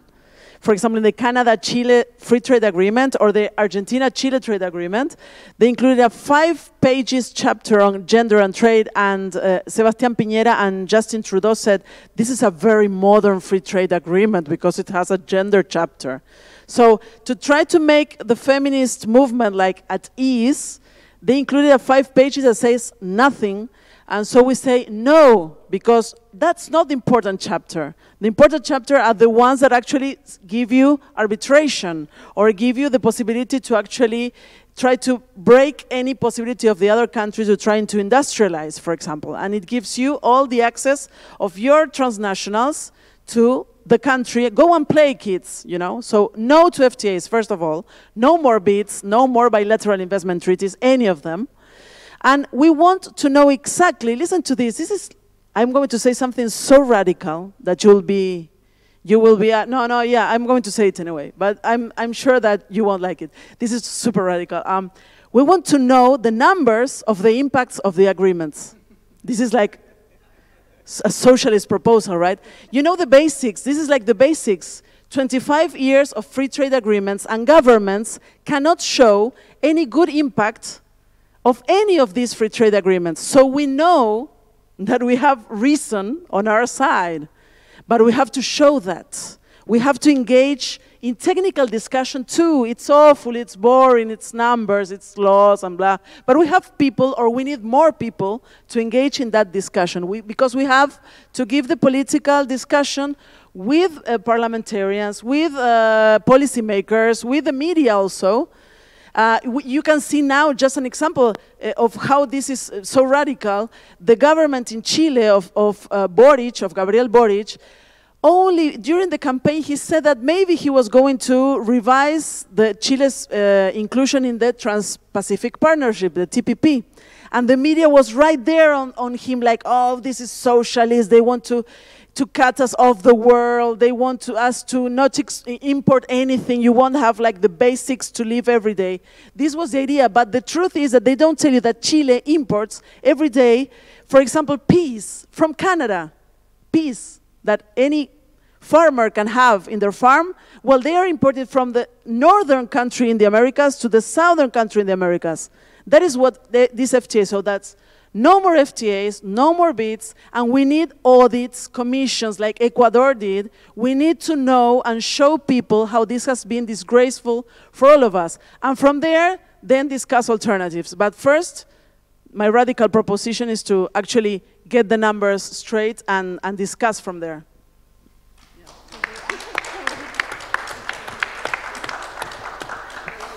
Thomas, please. Ja, also eine kleine Ergänzung zu diesem Aspekt mit den Zahlen. in der Bundestagsdebatte, jetzt als CETA eingebracht wurde, hat eine Abgeordnete also ganz, ganz stolz berichtet, durch CETA wird das Bruttosozialprodukt um 12 Milliarden Euro wachsen. Ja, also 12 Milliarden Euro, das ist nichts. Ja, also wir haben Bruttosozialprodukte in der EU, ich glaube 2017, als es anfing mit CETA, die vorläufige Anwendung von 17 Billionen 17 Billionen Euro. Ja? Also 12 Milliarden Euro ist nichts. Und das wird also stolz verkündet als großer wirtschaftlicher Impuls. Und irgendwie keinem fällt es auf so richtig. Ja? Und das ist ja auch nur einmal. Also das ist ja für ein Jahr. Wenn man jetzt die Effekte auf 15 Jahre verteilt, dann ist es weniger als nichts. Ja? Dann, okay, also ja, ich kann an vieles anknüpfen, was schon gesagt wurde. Ich möchte mal, also bei der Frage nach den Alternativen, ich denke, wir müssen wieder dazu zurückkommen, dass das Völkerrecht, genauso wie wir das ja auch von unserem Recht im Inland verlangen, einfach wieder der Gesellschaft dient und den Menschenrechten dient und die Menschenwürde an oberste Stelle stellt. Und heute natürlich auch die Rettung des Klimas ermöglicht.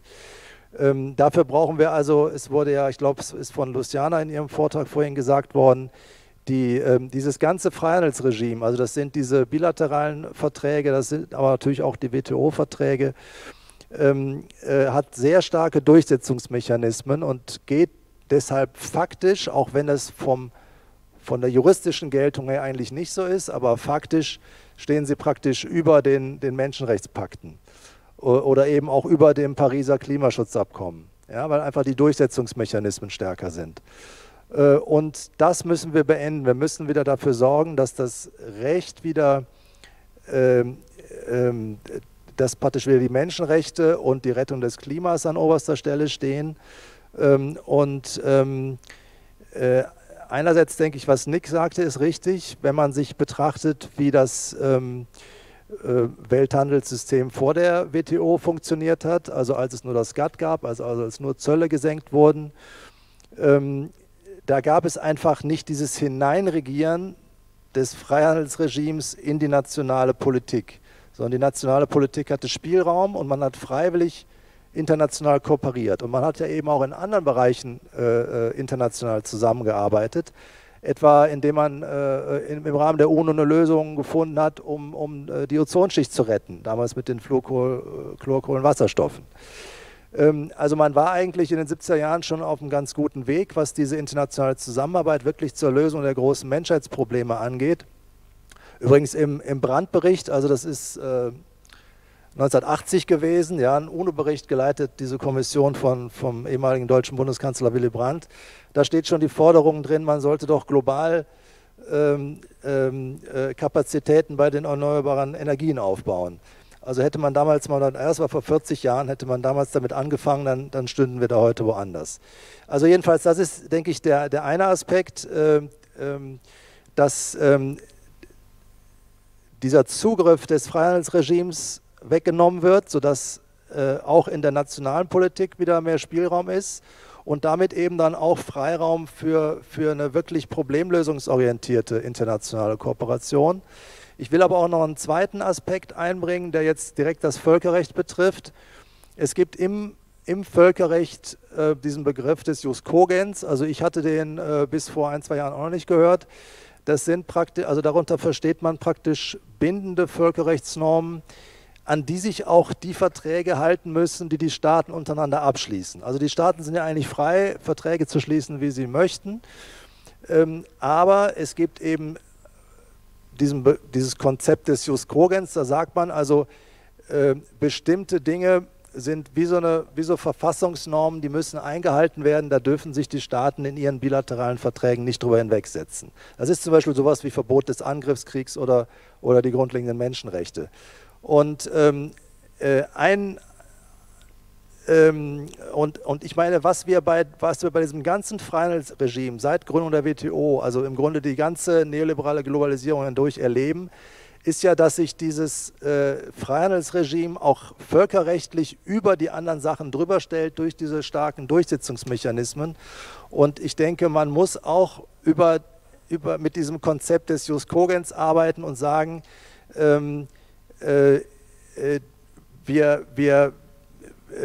die Freihandelsregeln, es geht nicht, dass die sich, ja, also wir gucken, oder das Völkerrecht muss den Menschen dienen, es muss der Menschenwürde dienen, es muss dem Klima dienen, es muss der Gesellschaft dienen und nicht den Konzernen.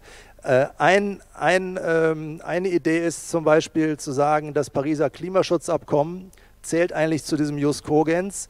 Und jetzt gucken wir mal, uns mal CETA an und die ganzen anderen Verträge.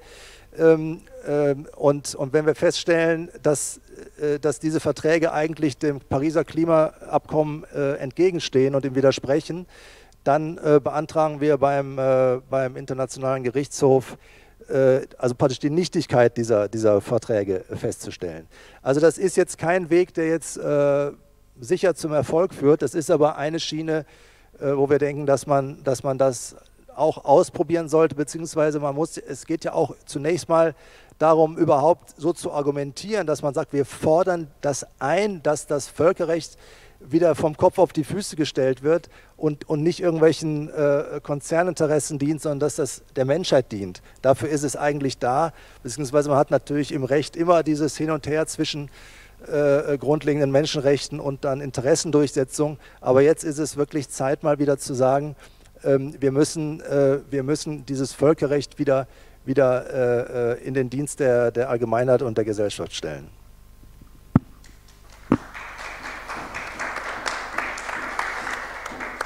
Thank you so much. Now it's the time to discuss and ask questions. Before I do that, I also want to take the opportunity, if you liked what Luciana told you, you can hear much more of that tomorrow and the workshop that Luciana and I hold together tomorrow at 10 in the morning. On the EU-Mercosur agreement, the agreement between the South American countries of the Mercosur bloc and the European Union that is not ratified yet, not finalized yet, and which we still try to stop, and what it is in it and how we can stop it, you can learn tomorrow morning in the workshop of Luciana and myself. But now I want to give the floor to you.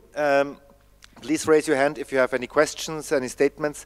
I would ask you to go down there to the microphone and speak into the microphone. You're of course very much invited to speak in German or in any other, not any other language. I think French is also okay, French or English.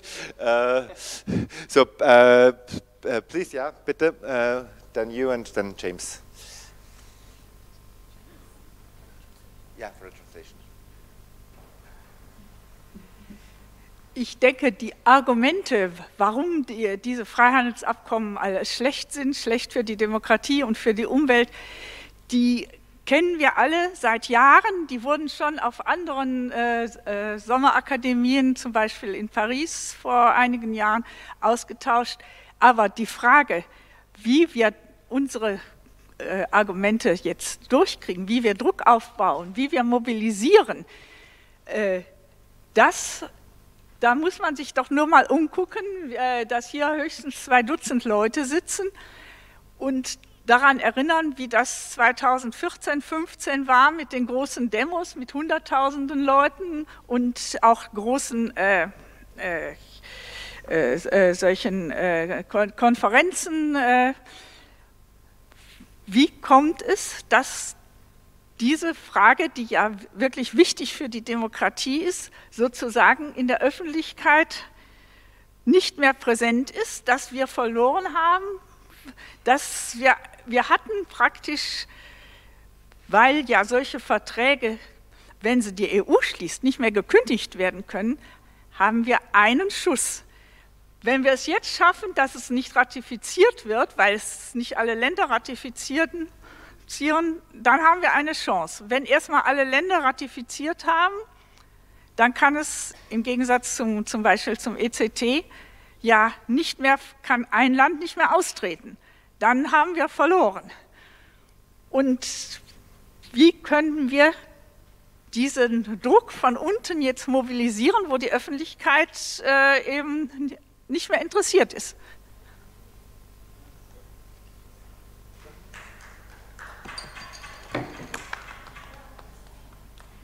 Yeah, thanks a lot for excellent contributions. And of course, it's always difficult to think about alternatives, and I'm not here to give any kind of insightful additions.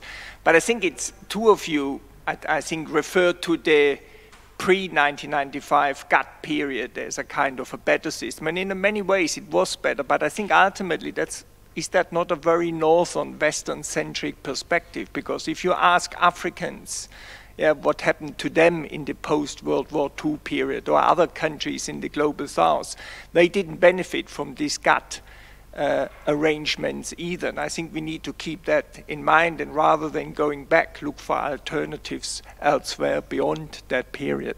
Thank you. Thank you so much.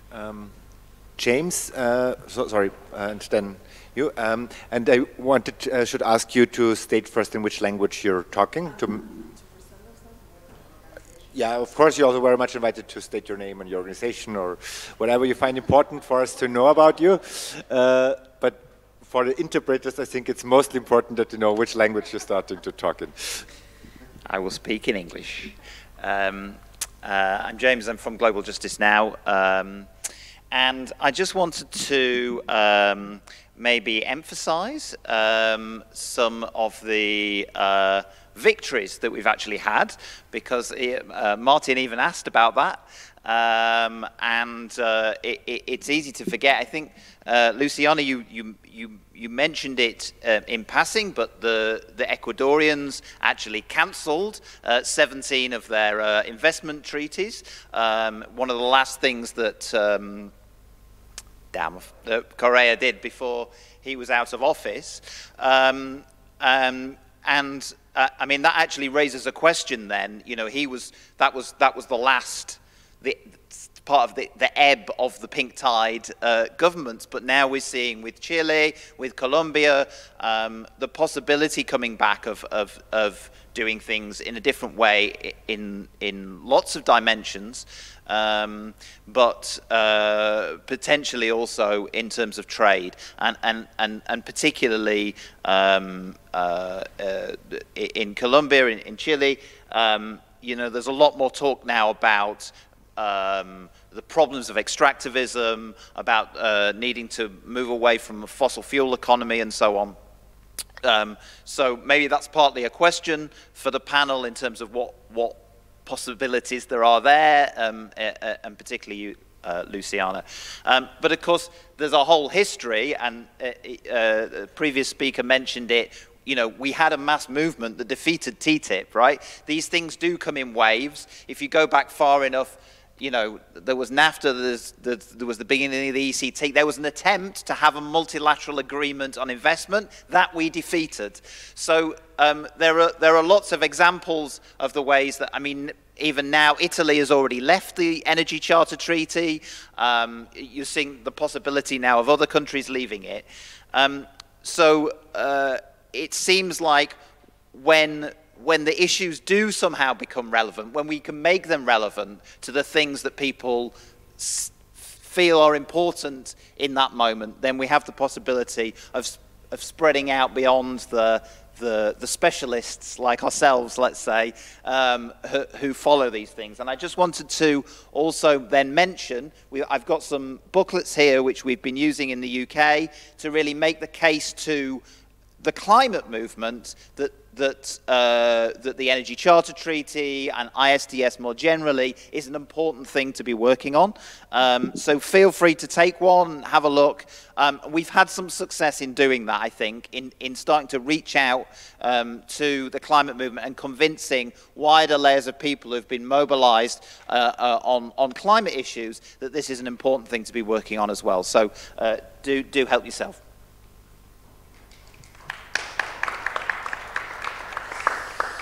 Ich spreche auf Deutsch.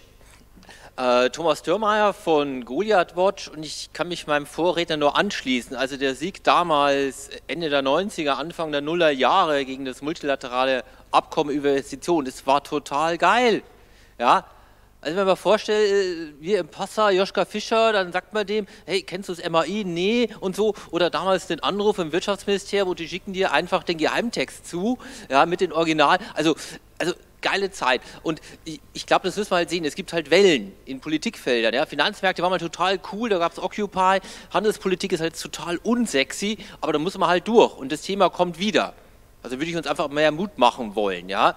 Und einfach wirklich halt den Punkt finden, jetzt ist ja Klima ist halt total sexy jetzt, ja, war mal nicht so sexy, da muss man halt jetzt einfach mal sehen, wo die Themen halt hingehen, ist leider so in Gesellschaften. Aber auf was ich halt hinweisen will, ist halt, ich glaube, es sind halt 2, 3 Themen, die wir halt sehen müssen. Das erste ist halt, wir haben halt gerade diese thematische Spaltung, auf der einen Seite Due Diligence Lieferkettengesetz, und auf der anderen Seite die Handelspolitik, das was eigentlich zusammengehört, aber wir in Deutschland halt nicht hinbekommen haben in der Zivilgesellschaft, das zusammenzudenken. Ja, wir haben jetzt 2 unterschiedliche Bewegungen und es war immer total schwierig, das zusammenzubringen und das müssen wir wieder weiter hinkriegen, das wäre das Erste, was ich sehe. Ich weiß halt nicht, wie es in anderen Ländern ist, aber bei uns in Deutschland hat sich das so in 2 Grüppchen gespalten. Da ist halt das Cora, Menschenrechtsgrüppchen und da ist halt, die sind jetzt gerade relativ viele und da ist halt dann das Handelsgrüppchen, die sind jetzt gerade relativ wenig und das sollen wir da zusammenkommen, weil die Themen zusammengehören. Wir müssen die Menschenrechte in die Handelsverträge reinschreiben, wie es Thomas gesagt hat, und das müssen wir hinkriegen.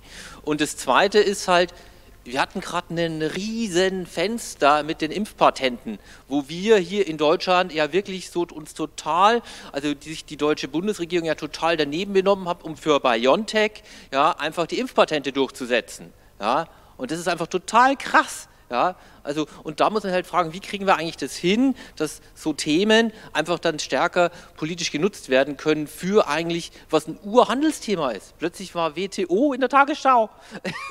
Ja, also wann war denn das letzte Mal? Also da müssen wir, glaube ich, ein bisschen flexibler werden und das Dritte wäre nochmal spannend, wie gehen wir eigentlich mit den Digitaldebatten um? Ja, wir haben die WTO, die jetzt da reingerätscht in die ganzen Themen zu, wie gehen wir mit Amazon um, wie kriegt eigentlich Facebook und Google oder halt Tencent die Daten global verschoben, ja, die Debatte um Datensouveränität, müssen wir nicht eigentlich nochmal überlegen, was ist eigentlich Digitalisierung für uns, wenn ich mir den Bayer-Monsanto-Merger anschaue, da ging es in erster Linie nicht um das Saatgut im TRIPS-Abkommen, sondern ging es in erster Linie um Digitalisierung, wer schreibt das Betriebssystem für die Drohnen und Traktoren und die Daten, die im Kuhstall entstehen. Ja, und das wäre nochmal spannend, wie wir das eigentlich hinkriegen, diese Vernetzung und eine Aktualisierung der Handelsdebatte. Aber lasst uns Mut machen, dranbleiben, das Thema kommt wieder, aber da müssen wir stark sein und dann wieder genauso große Demos organisieren, wie wir es schon mal hatten. Danke.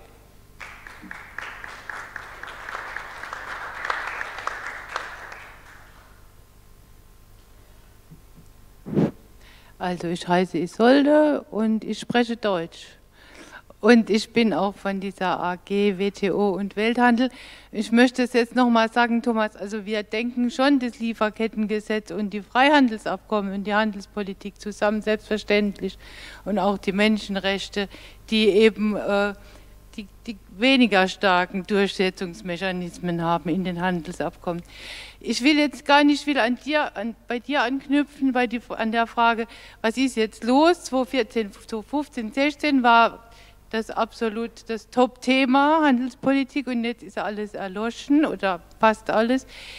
Das sehen wir auch so und wir sehen das so, dass es bei ATTAC, bei verschiedenen Organisationen und besonders bei ATTAC ein Wissen gibt über Freihandelsabkommen und auch ein Wissen gibt über das Handelsabkommen CETA. Und wir haben gedacht, wir müssen, wenn jetzt die Ampelkoalition sich aufmacht, dass innerhalb von 3 Monaten dieses Abkommen mit den schlimmen Folgen, die ich jetzt nicht wieder aufzählen will, durchzujagen, müssen wir nochmal die Ressourcen mobilisieren und heben, die es bei ATTAC gibt. Deswegen haben wir da draußen den Infostand gemacht und möchten eigentlich euch bitten, euch zu beteiligen, ja, euer Wissen, auch eure sozialen Beziehungen, all das, was da war, nochmal zu mobilisieren gegen dieses CETA-Abkommen, weil dieses CETA-Abkommen ist ein Abkommen, was beispielgebend sein wird zum Ausbau eines weiteren umspannenden Handelsregimes.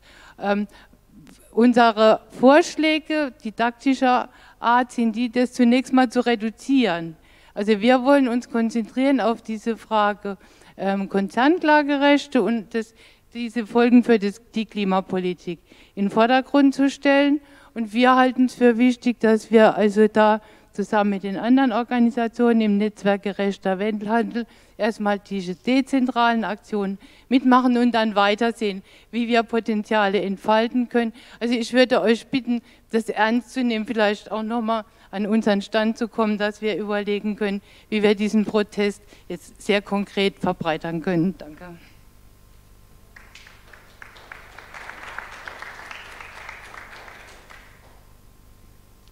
Ja, mein Name ist Gabriele, ich bin von ATTAC Lübeck und meine Empörung damals gegen die Freihandelsabkommen haben mich überhaupt zur Arbeit bei ATTAC gebracht. Danke.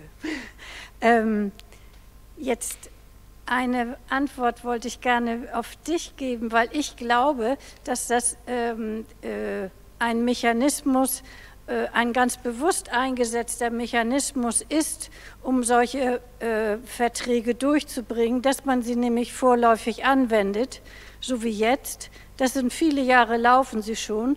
Die Leute sagen, ja, was haben wir denn gemerkt? Das tut ja nicht weh. Das, was wir als Bürger mitbekommen von diesen Handels, wo liegen denn die Gefahren? Wir merken sie nicht.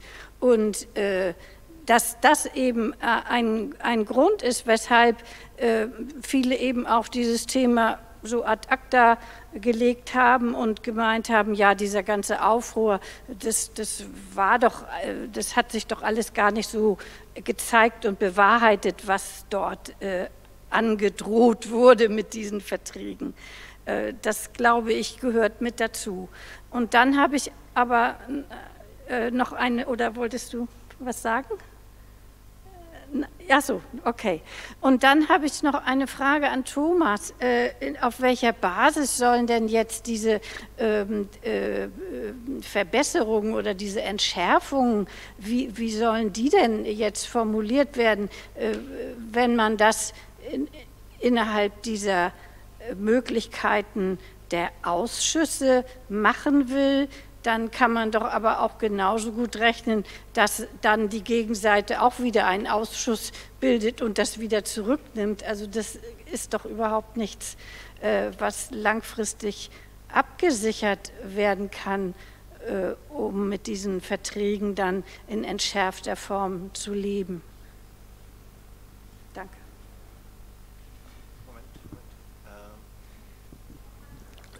Leah, sorry, you wanted to ask something? I think there's a time for another question, and then I would say we have a last round on the panel. Please. Thank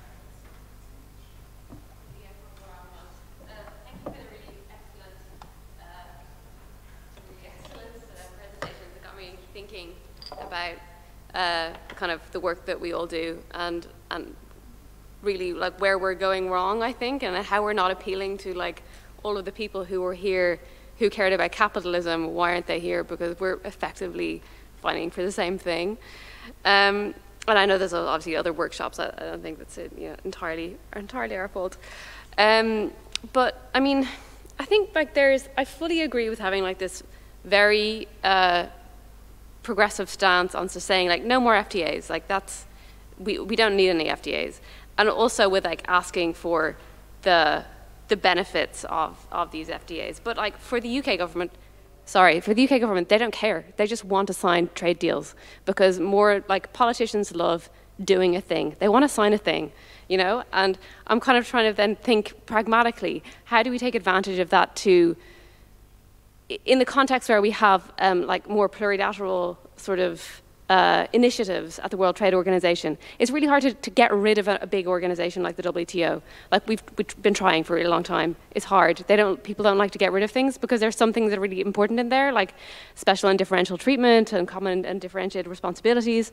So is there a value in proposing some sort of plurilateral mechanism whereby you would have countries that sign up to have between each other sort of collaborative, collective, like progressive policy space where they would agree not to enforce this sort of like hard law upon each other, where they're going to prioritize STT and a CBDR, in addition to sort of having outsider voices saying absolutely no more FTAs.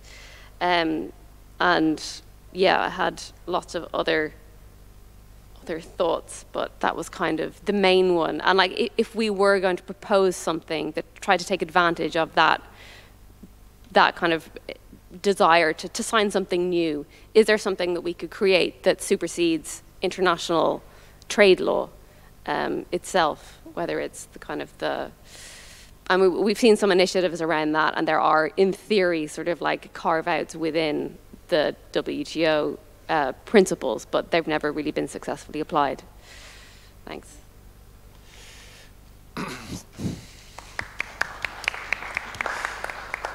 Thank you so much. Thank you all for your questions and interventions. I would give now the opportunity to everybody on the panel to answer the questions or reflect on the interventions that you had. I wrote down like a couple of specific questions that some of you might want to answer, just to remind ourselves of them. So there was the question about CETA that was directed to Thomas.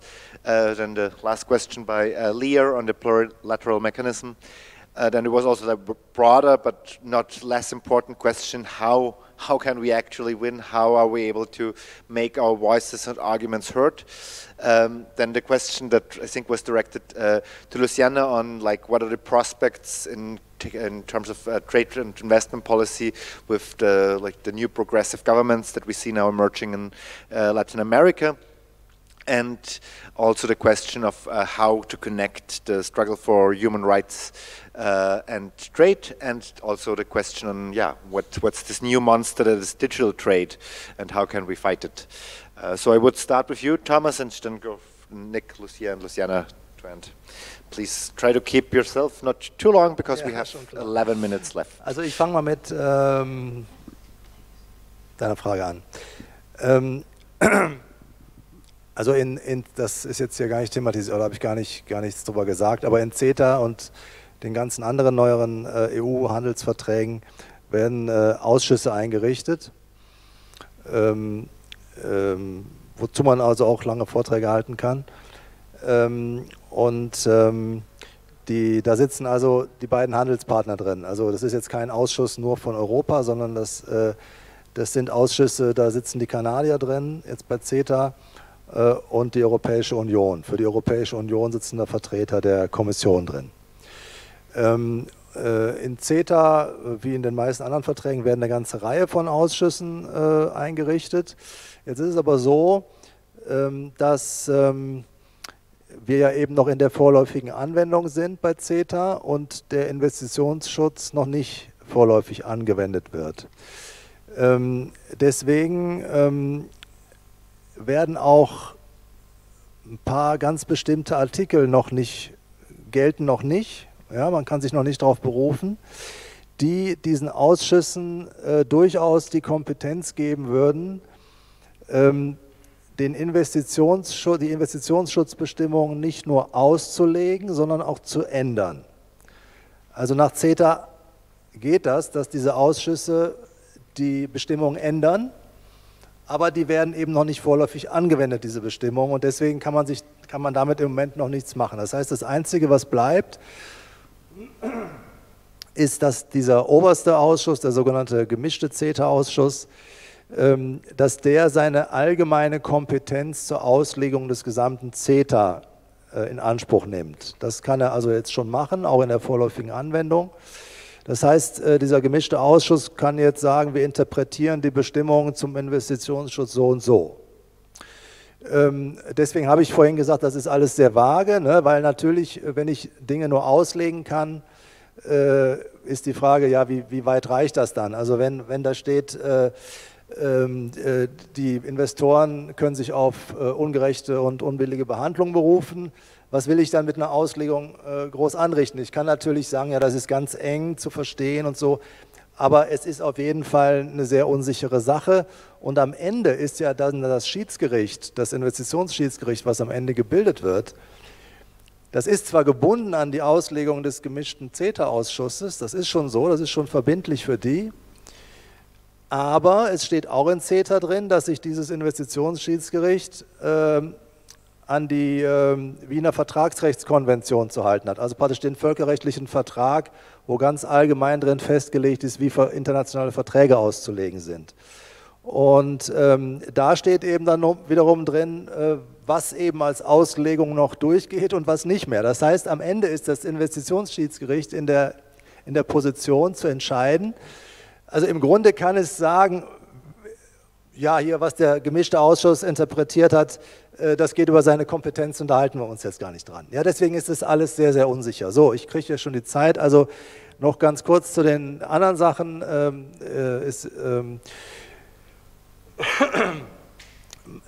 Was ich auch denke, da möchte ich James recht geben, ist, dass wir also den Schulterschluss mit der Klimabewegung suchen sollten.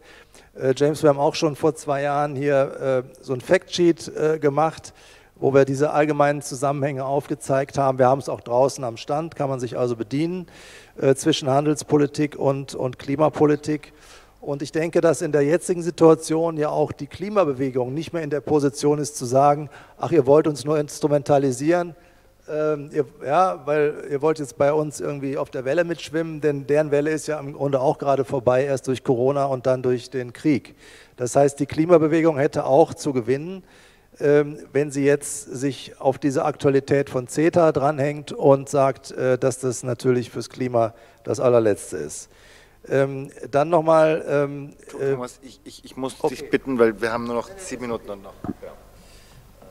Nick, please. Okay, so I understand why people think, you know, the room's not full and therefore, you know, that's sad for those of us who like trade, but I actually think we're probably in a stronger position in some ways than we were 20 years ago. The neoliberal trade juggernaut has ground to a halt. The WTO barely functions. It was you know, facing an existential crisis this year. It scraped through just about. You know, James mentioned Ecuador, but actually lots of countries are ripping up investment treaties, including most recently Pakistan. Spain is saying it might withdraw from the ECT. I think the future of the ECT is still very much on a knife edge, whether it will exist or not. You know, South Africa is blatantly ignoring intellectual property on medicines in its new experiment. This is really exciting stuff, and I think, you know, maybe we just don't want to call this trade anymore, because, you know, unless there's a specific trade deal in front of us that can galvanize and mobilize people, those are important moments. But otherwise, some of the fights we're talking about here, the activists involved don't conceptualize it as trade. And I think, you know, America is really interesting. The United States is really interesting at the moment, where they're talking about, you know, the whole problem of offshoring and what that's meant to the working class, where they're talking about monopolies, where they're talking about the problems of big corporations, tax dodging. I mean, neither the Democratic leadership nor the Republicans are of free trade at the moment. That's an astonishing change from what we saw in the 90s. Not that we like the Republicans, not that we like some of the anti-trade people, right? But it has changed. And so I think the battle now for us is different. It's defining what comes after the death throes of neoliberalism, because it's not like every form of state intervention we're going to like either. So we have to be clearer, I think, about what it is that we want. You know, I think what gave the anti-globalization movement its definition for me was Latin America. Latin America has not been in a good place for a long time now. Is that changing? I hope it is.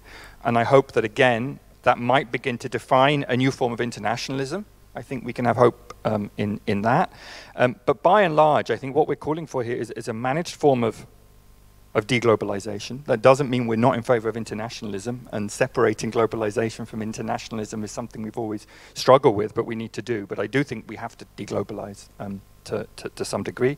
We need to take control of finance and constrain it and put it back in its box. That's absolutely central. We need to take on the monopolies. If people want to call that trade or not, I don't really care. Maybe next time we have a trade forum, let's call it something more exciting. But I think, you know, this is a really, I think all of those issues are actually extremely live, and in some ways there is a lot more hope than there was in the mid-90s.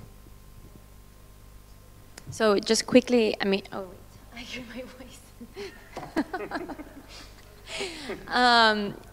Yeah, I think we have to find somehow like the balance between being experts in specific issues about the FTAs like ISDS, regulatory cooperation, which, as Nick said, has, you know, gotten us to like good successes.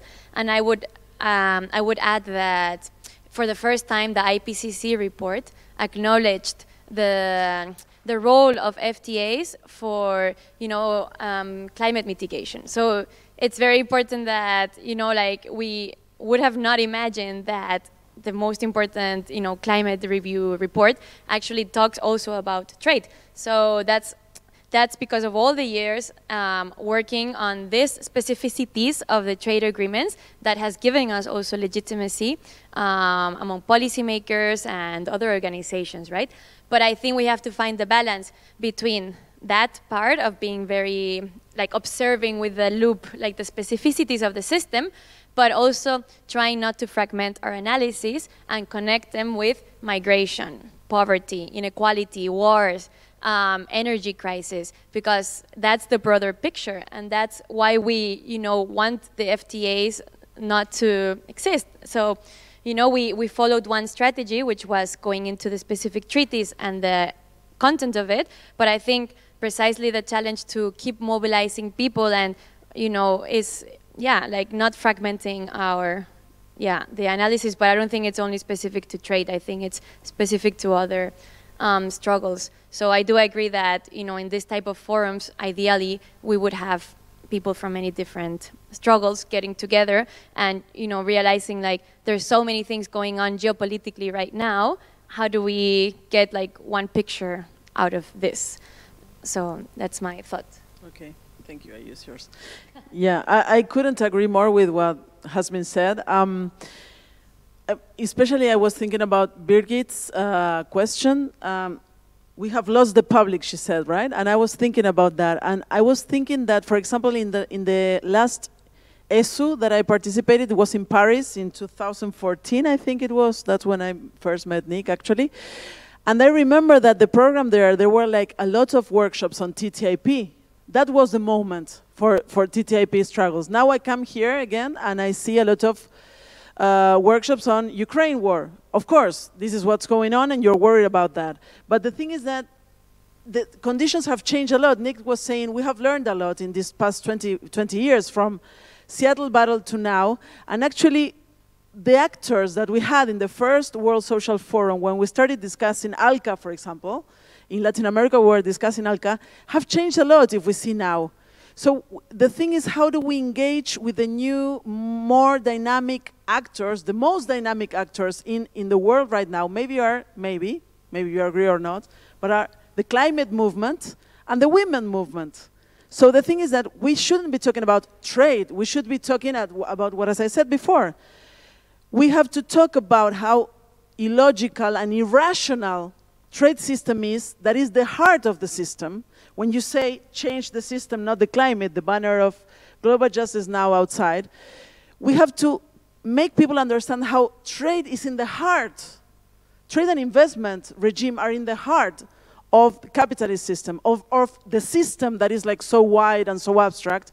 We have to explain that, because if we engage the climate movement, if we engage the feminist movement in the struggle against FTAs and investment regime, then you have the new momentum. Because it's not us talking to ourselves about, oh yes, how awful the system is. We already know that. The thing is, how do we give a new dynamic in this new moment when these are the movements that are actually out in the streets, saying things. In Latin America, nothing can happen if the feminist movement is not there. So that is the thing, we should try to approach those movements and tell them, do you know exactly how the trade agenda affects women? No, you don't. Because you don't have the numbers, you don't even know how to. We know in theory, but it's time to actually go deeper into that. That is not easy. We need the people, we need the money for that. We need the new tools of communicating the impacts of trade and investment agenda. So it's always a new moment that we have to see, but we have to stop, like in football, in soccer, sorry. We have to stop the ball and analyze who are we talking to. And that is something that we should do, and I would really like ESU to be doing that, to have more spaces where we discuss strategy. I'm really unhappy that we don't have that in these 3-4 days we're together, but we have to see, well, maybe in the corridors is a space to start trying to strategize a bit. Thank you.